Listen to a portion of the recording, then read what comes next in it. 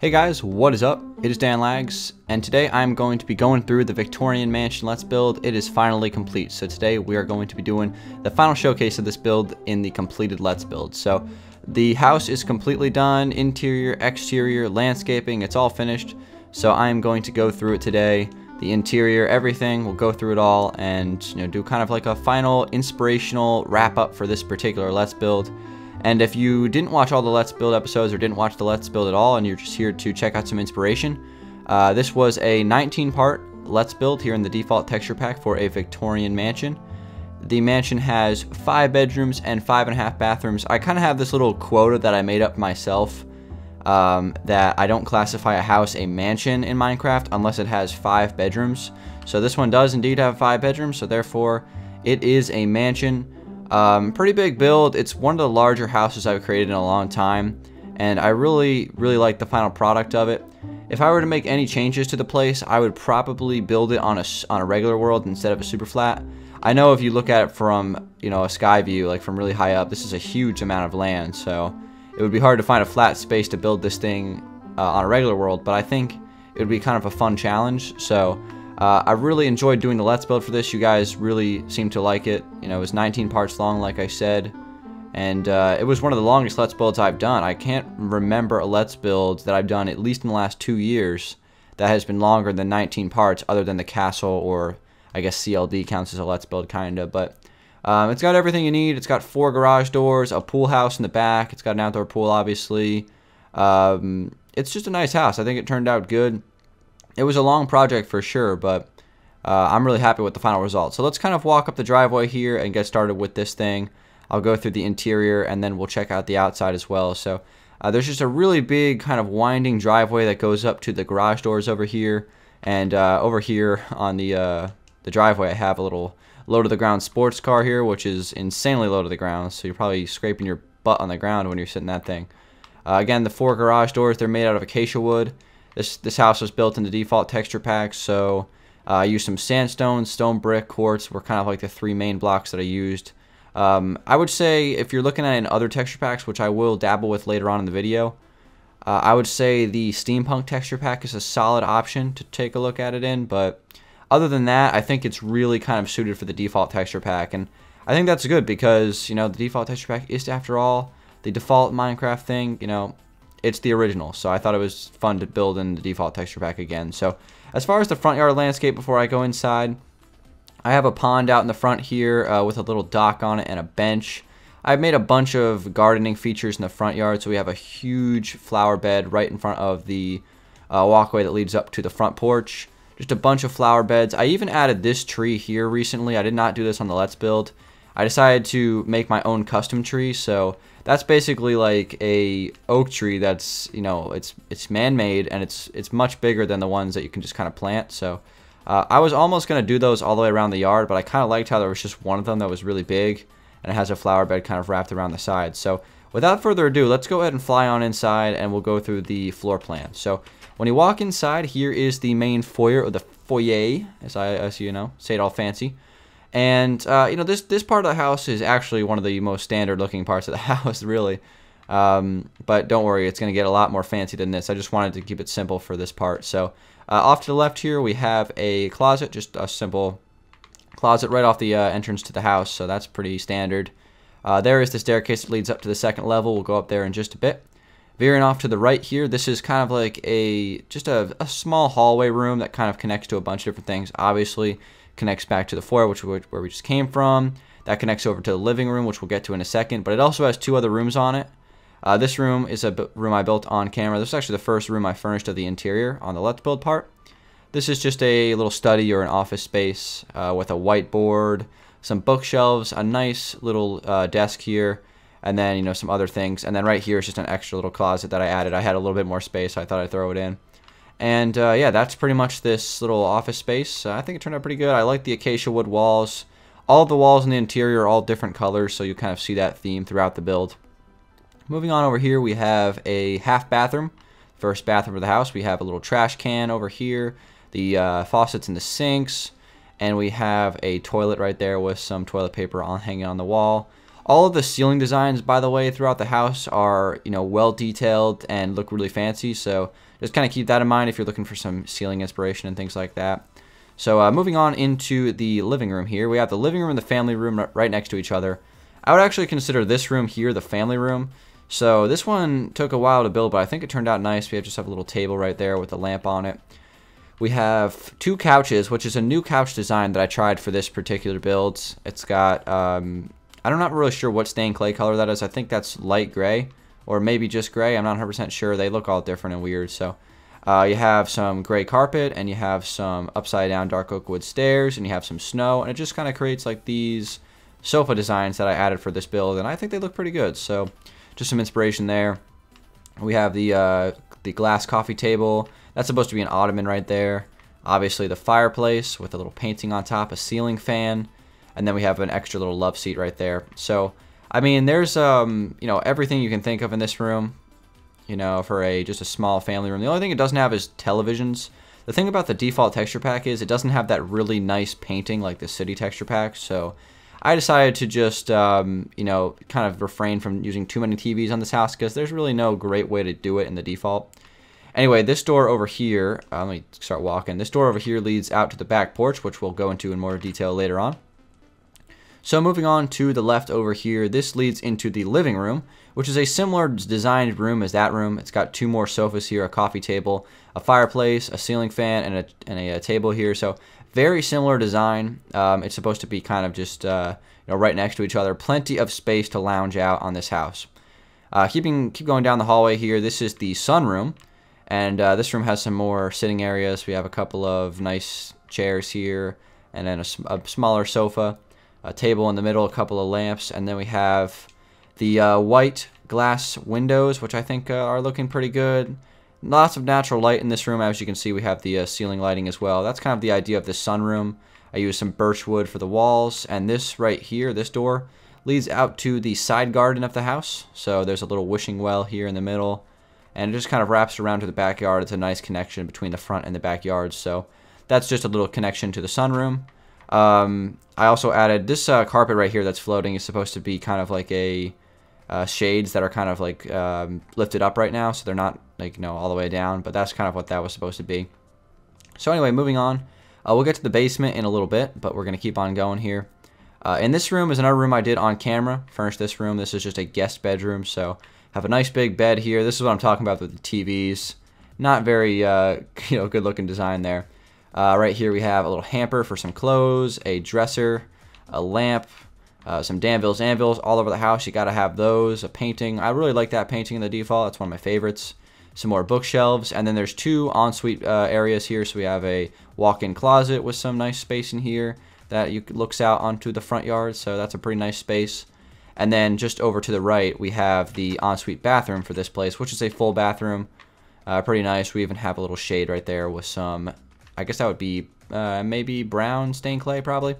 And then we have, again, all the same stuff that you see in a bathroom. I'll probably stop going too much detail into these bathrooms because they're really similar. So this is another bathroom on the ensuite for this guest bedroom. And that's pretty much it for this side. So let's keep on going. The next thing I got to show you is back over here, guys. This is the dining room table with some chandeliers. This is the great room of the house. Again, super tall ceiling, which is personally one of my favorite rooms in the house. Whenever you're doing a mansion, you always got to have one of these vaulted ceilings. So this was where I added it. We also have a window that's being opened here that looks into the backyard, which is also really nice. And then right over here is the kitchen space. So this was the last room I did on the house. I tried to go like simple enough with it, but still keep it, looking really fancy and nice. So you got the refrigerator, you got the stove, and this is a smoke escape or whatever they're called.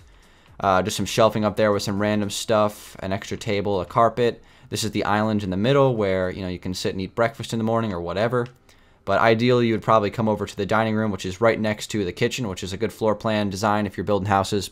Try to make sure the dining room is right next to or close to the kitchen. Just a tip for you.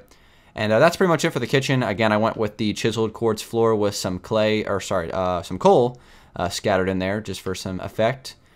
This room has 2 parallel doorways. This one leads to the front porch, and the other one leads to the back porch. So there's a lot of symmetry on this house, even though the outside does not look very symmetrical. Again, I thought the floor plan kind of came together with the exterior on this house really nicely. It was a pretty seamless transition, not too much effort on my end. I just kind of had to, put it together pretty much. In other words, it wasn't that hard to I wasn't having struggle with like different blocks, not lining up with each other and things like that. That kind of stuff came together really nicely is what I meant. So anyway, coming down here, we have the garage space. Got a nice sports car in here. Again, this door leads out to the driveway, and the same thing on that side, so we'll walk over there real quick. You can connect over to the other side of the garage through here. There is a room in between, though, and this is the laundry room for the house, so we have some washers and dryers, and then just like a little table with some clothes on it. Pretty nice room. This one has a tall ceiling as well. And then over here is the second garage, which has 2 more cars. This garage is a little bit different because it has a connection out to the pool deck. And then right over here on this side, it has a ladder that leads up to the second floor of this garage, which is just like an extra space for storage or something like that. So just an extra thing right there. So we'll go fly back on inside and continue the tour. So still lots more to look at for this house. So we're gonna just keep on chugging along here. I think we've gotten most of the first floor done, so let's start to move up to the second level here. So without further ado, let's walk right up the stairs. So the stairs kind of like wind around up to this room, which again has a tall ceiling. And you might recognize this part. This is like the main front of the house right above the front door. Again, the symmetry worked out really nice. This right here is just kind of a hallway that leads to a bunch of different things. As you can see, this is the, I guess, the balcony that looks down onto the great room, which is really nice. This place is where we're going to go first on the second floor. This is just kind of like a recreational space or a game room. As you can see, it's got a pool table in the middle with a light above that, a nice couch, and then a television. So a pretty standard room. And then down here is kind of like the multimedia space. So there's just a big widescreen TV on the wall that is mounted on the wall, so you can watch the movies in here and stuff like that. So this is really just kind of like the recreational area of the house. And then right over here, there is a bathroom right off of that. So we got the toilet and the sink and the garbage can. So you don't even have to leave this room if you're having an intense game of pool or you're watching a movie and you don't want to miss anything. So you don't even have to leave this space. Walking down the hallway to the other side, to the right here we have the attic. We'll just go up and check this out real quick since it's real quick. The attic is basically just a bunch of random blocks placed around with some cobwebs, just for some storage. It's a small space, nothing too crazy. Could I have added an extra bedroom up here or something like that? Probably could have, but usually attics are just kind of like random storage and no one ever wants to go up there, so I just left it how it was. Anyway, so let's keep on going. This wing of the house is basically dedicated to bedrooms. So straight ahead you have a bedroom, to the right you have a bedroom, to the left you have a bedroom. This one's a little bit more special because it's the master suite. We'll get to that one last. So this right here is like, I guess, a kid's bedroom since of the color scheme. Pretty standard. Again, the same real design as most of our bedrooms. And then right here is just a half bathroom ensuite. So got the toilet and the sink and everything. So everything comes standard. And then straight down the hallway, if you're going straight down the middle, we have another bedroom here, which I guess could be another kid's bedroom or whatever. It really depends on the people that live in this house. Again, this one has a closet off to the side, as well as an ensuite bathroom. So every bedroom on the second floor and has an ensuite bathroom. I believe every bedroom in the house on the first and second floors have ensuite bathrooms except for the basement. So we'll get to that in a minute. Again, this one's a full bathroom. It's got a shower and everything. So looking good. And finally, let's get to the master suite on the second level. This one is pretty nice. Off to the left here, we have the big walk-in closet for the masters of the house. And then just right across the hallway, we have the big master bathroom, which is a huge room. We built this thing on camera. We actually built this last episode for the final part of the series. Again, a big shower, nice little table. You can lay down some towels or some clothes. Again, a huge counter here with some sinks and even a big mirror in the middle. And then we got the toilet as well. So a really nice bathroom. Got some paintings on the walls and some artwork. Nice room. Perfect for the masters. So here is where the master bedroom is. This is where they sleep. Obviously a nice big bed. You gotta have these poles coming out from each side. A couple of big dressers on the wall there.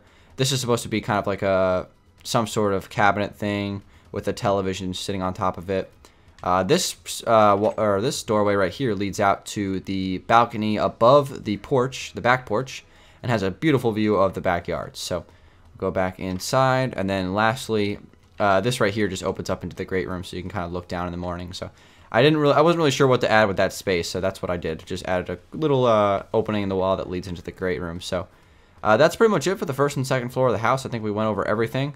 So the last thing to do on the interior is to go down and check out the basement, and then that'll be it. So we'll quickly check out that, and then we'll go do one more fly around, show the backyard a little bit in more detail, and that's going to be a wrap on the Victorian Mansion Let's Build, which has been a blast for me to build. So coming down here into the basement, a couple different ways you can go. You can go right or left. I'm going to start off left.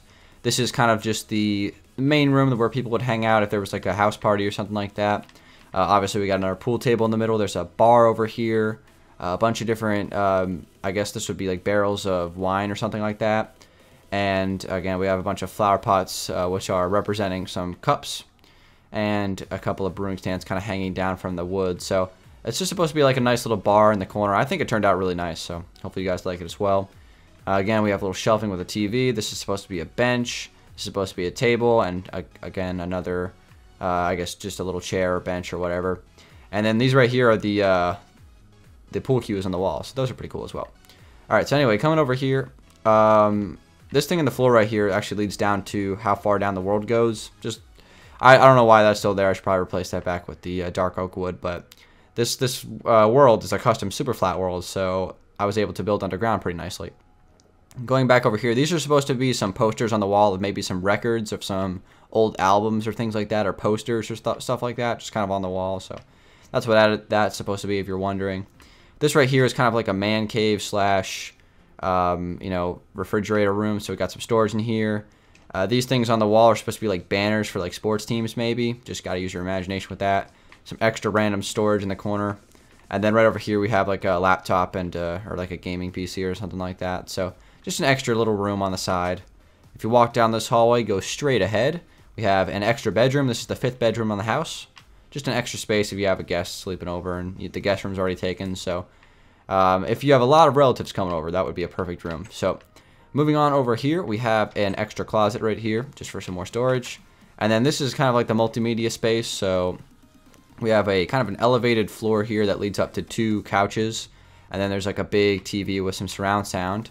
And that's just an extra TV where you can come down here and like watch the Super Bowl or something like that. Got some extra bar stools right there if you want to sit in the back. If you're not really interested in watching TV, that's totally cool. And then right here we have a full bathroom down here, so shower and everything, just in case someone's sleeping down here, so they don't have to go all the way upstairs to go to the bathroom. So I believe that's it, guys. I think that's everything for the interior of the house. It all came together really nicely. I'm really happy with the final result. So without further ado, let's kind of go outside here and let's just walk through the rest of the place and just kind of put a wrap on this Let's Build. It was a 19-part Let's Build, guys. It was really fun. I appreciate the support you guys gave it. You guys came back every episode and really supported it nicely, and that's really much appreciated. So as far as the backyard goes, we'll kind of wrap up with that. We have a couple of tennis courts parallel to each other, a couple of clay tennis courts, which look pretty good. And I've covered most of this on camera, so I don't really need to go into it with too much detail, but since this is the inspiration video, I will. Basically how it works is you come out from the back porch and you can walk down this pathway. It's a bunch of bushes and things like that and trees. I actually switched up the fountain. Originally I just kind of had the water flowing off the top of it, but I decided to make the fountain like shooting water up in the air, kind of like what I did on the castle Let's Build. So basically from the fountain there's some benches. You can go 4 different directions. You can go down this way towards the pool area, which is a nice bean-shaped pool with a diving board. Looks really nice. And then there's like kind of like an extra lawn up here with some lawn chairs and things like that, a couple of birch trees. And then right here is the pool house, and then inside here we have some extra storage. And then this right here is supposed to be the pool cover for the winter time or whatever, or if you're not using the pool for a certain amount of time. So it kind of like it's wrapped up against the wall right there, which is pretty cool, and using a wool block for that. And that's the pool house. And then basically there's just kind of like a lawn here that you can step down on if you want to throw the football around, or you know, do whatever sport you want to do. And then here is the gazebo straight ahead from the back of the house. This thing is actually completely symmetrical with the front door, which is another thing that I thought, you know, ended up really nice about this house. It's got a fire pit in the middle, nice little building, or a little, I guess, little space here. And I believe that's it for the backyard. So again, I tried to put as much detail into this place as possible. When I finished the actual house itself, it had so much detail on it, so I had to match that detail with the interior and the landscaping. And I thought I captured that pretty nicely.